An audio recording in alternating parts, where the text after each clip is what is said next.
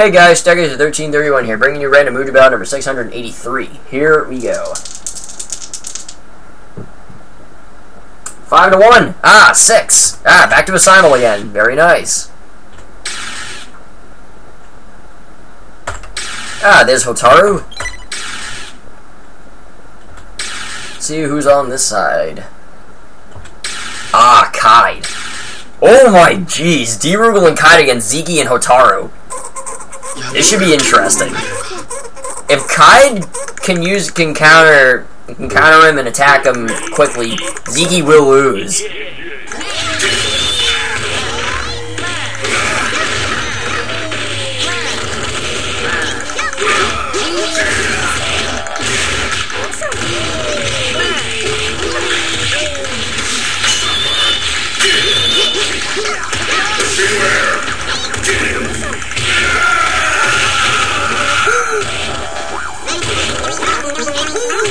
Oh man, they didn't do too bad.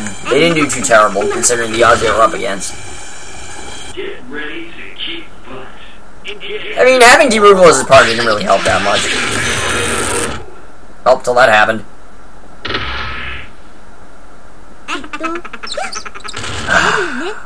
And that right there is why a lot of people hate Zeeky H bomb. Now, if it was against people I hate, then yeah, I would love Zeeky H bomb. So that would it's kind of a back and forth love and hate relationship with Zeeky H bomb. And in this case, I hate him. Yeah, I don't know. Unfortunately, Kaede was kind of screwed with his part. I mean, he really needed someone who could really give him an edge, such as, like, I mean, someone who could have really countered Zeeky very well. Someone like, you know, even the cheap Reimu could have. No, not just cheap Reimu. Let's see, the not cheap Reimu could have done it. Uppercut's another one that could have given him a good challenge. Shang Tsung. There's plenty of people that could have done it, but yeah, D-Rugal is not one of them. Yeah, well, pretty interesting double set right there. I mean, at least Kaede gave it some form of an effort, so I mean, at least he didn't get completely walloped. Well, with that said, stay tuned for random Mugen number 684 coming up next.